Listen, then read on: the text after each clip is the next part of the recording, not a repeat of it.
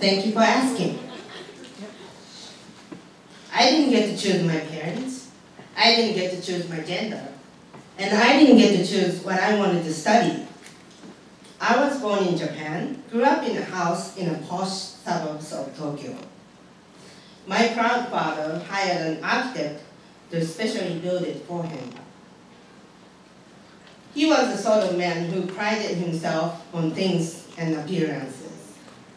I always had to conform to the taste of my domineering father and my resentful but silent mother, and I had to perform the role of a good subservient daughter. He demanded my performance of sophistication, which he believed reflected on him. What am I supposed to wear? How do I perform my gender? It was all dictated by what was palatable to him.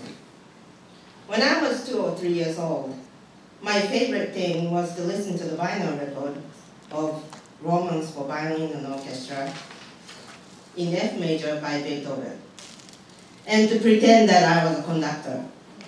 And a light bulb flashed above my head. I needed the conductor's stick. My mother was in the kitchen preparing the dinner, so I ran to her and asked for a chopstick. I was very excited to swing my own baton to the recording of prominent violinist Yashi Heifetz. But to my dismay, my mother told me that conductor is not a girl's job.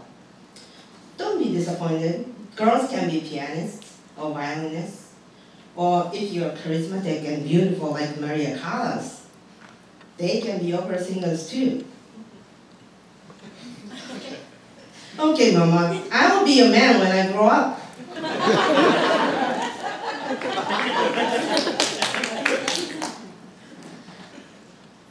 She then tried to explain that one cannot change her gender, and we must conform to and perform the gender we were born with.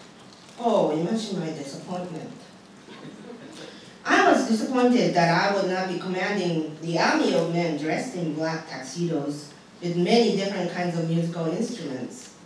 I pestered my father to give me his neckties and business suit. I knew that my father was a grown man, and grown men wear suits and go to work. I did not want to be like my mother, who stayed at home and cooked, cleaned, and did laundry for my father and grandfather. I loved the delicious dinners my mother cooked for us, but I was not at all interested in how to prepare them. That was not my destiny. Cooking is not my calling. Who decided that women had to do the cooking? Famous gourmet chefs are all men. My parents did not give me the answer that I was looking for. When he came home in the evening, he sat and expected that the dinner would be brought out to him. When I was 14 or 15, my parents asked me what I wanted to study or to prepare for my career. I told them I wanted to be a musician. They decided that that was not a legitimate career option.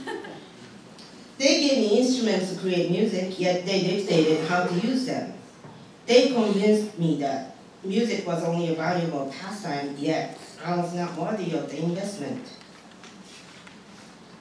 They put me down repeatedly that I was not talented enough. They said, "It's way too late for you. It is ridiculous for you to dream about such things. You are removed from reality." Maybe I was not Mozart, but I sight-read one page of music on the first day of my piano lesson when I was 5, and played Vivaldi on my violin. They asked me what I wanted to do, then told me I couldn't. Thank you for asking. On one occasion, he told my sister and I to play the piano for his guests as entertainment. We had to ask our guests what they wanted to hear. Not that they knew what we could play, but to demonstrate our humbleness. Naturally, they told us, "Anything you want to play for us." My sister played first, because she was the younger of the two. She played the slow, melancholic second movement of Beethoven's sonata. So I played Lady Madonna, complete with improvisation and Scott Joplin's The Entertainer.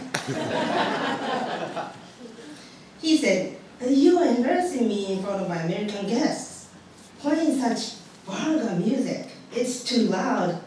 Why can't you play something soft and nice like your sister? Didn't I just say anything? I learned that day that my sister and I were ornaments. I went to my bedroom and cried in humiliation. He came up to my room and ordered me to come downstairs because I was rude to leave without permission. After that, I never performed for his guests. To this day, I have performance anxiety when it comes to playing an instrument. He often equated his upper middle class identity with classical music and disparaged anything that he didn't like. My love for Mozart, Beethoven, and Chopin diminished. The sublime beauty of Beethoven's music was tainted for the next 20 years or so. I put it away and left classical music completely for a very long time. When I was 20, I started to work for IBM. Women were put on the career track to become secretaries. I didn't choose that either, but fighting against the expectation of everyone went nowhere, so I went with it. Does anyone call 80s like I do? In the orientation for new recruits, there were classes for how to dress properly for the office. They instructed us on appropriate color palettes, combination of our wardrobes, and proper hairstyles. Everything. We could choose anything as long as I had the approval of the others. Thank you for asking. At least I played that assertive, independent young woman with Virginia Slims in my purse. This was me. Oh, yes. This. And I worshipped Dolly Parton and Jane Fonda in the film 9 to 5. I even learned to sing the title song like Dolly. Remember the tagline, "You've come a long way, baby"? The power suits with shoulder pads, Reebok shoes, Virginia Slims. Jane Fonda's workout videos, 9 to 5. I bought into the whole 9 years. After the workday, female office workers were expected to go to the bar to drink and hang out with other businessmen who treated us like cocktail waitresses. I usually had no choice because if I refused, I would be perceived as an antisocial person who didn't want to contribute to the cohesiveness of the work environment. I had to pour beer for everyone on the table because I was the only female in the group. Many times, there were dirty jokes, blatant sexist comments, and quite often, some of them actually rubbing my thighs on my ass. In a small solace, that there were some younger men who asked me what I would like and paid for my drinks. But the men usually ordered almost all other food, drinks, and snacks. Thank you for asking. One evening, it had been more than a few hours. I had to beg them to release me because I had to catch the last train at 10:50 p.m. These trains were always nightmarish, packed with drunk businessmen with alcohol in their breath, my bodies pressed against them from all sides. When the train pulled to the station, we ran to the taxi stops. Still, the wait was over 45 minutes. Finally, I got to my parents' home. It was about to be 2 a.m. I was barely able to wash my face and roll into the bed. Not even 10 minutes after that, my father came into my room and punched me on my head 3 or 4 times. I was defenseless because I was not expecting. Do you know what time it is? Why are you drinking so much on weekdays? It is not appropriate. I never stayed after 5 p.m. I was home at dinner with my family and my daughters. He never used swear words because that was not the sign of a respectable character. That was not palatable to him. How self-righteous of him. He tried to make me feel guilty for not coming home at 7:30 to be with him. Since I missed that unspoken appointed time, in his mind, I deserved to be punched. Honestly, I didn't understand what unhinged him that day. Look, punch me all you want. I am not afraid of you anymore. Do you think I enjoy hanging out with those dirty old men? Do you think I wanted to go? Hit me or whatever. Do you think I wanted to work for that company in the first place?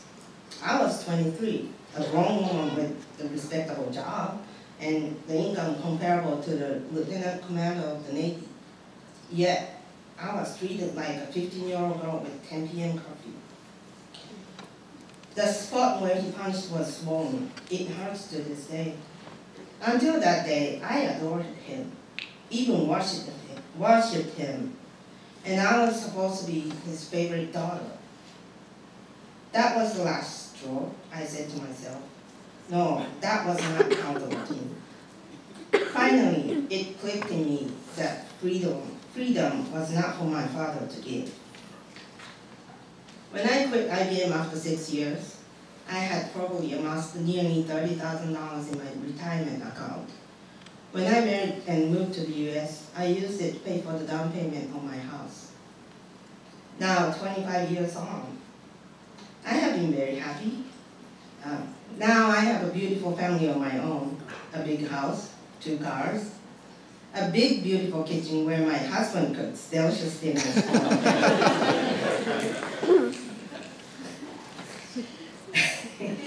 I am free to pursue my own happiness. I am free to study music. I excelled at it, and I graduated from UCLA with honors, with a BA in music history and minor in gender studies. Now I play bass in a Latin jazz group, harpsichord, guitar, and violin in a baroque ensemble. And I have a beautiful Steinway concert band in my living room, and I play the waltz by Chopin or Beethoven sonatas all I want. Thank you for asking.